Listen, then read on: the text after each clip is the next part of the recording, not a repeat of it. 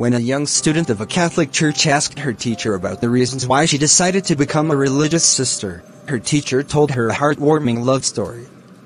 Many years ago, when she was at a similar age, the teacher, let's call her Miss Patterson, fell in love with a young man stemming from a wealthy family.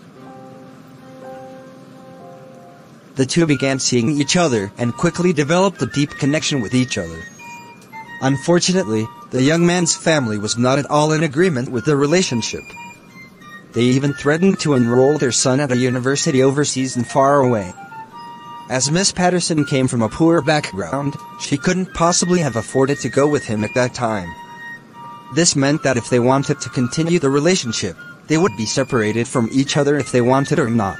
But they both had fallen so in love with each other that ending the relationship, no matter in what way, was not an option.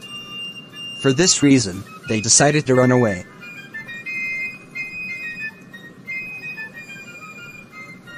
In great secrecy, they planned their escape and set these plans into action when the young man's family finally found out about it. But instead of quickly returning back home after running away, the two never went back. They joined the church, took holy orders and began traveling the world for various humanitarian missions. The two spent 40 years traveling and even got married, shortly before the man's life came to an end.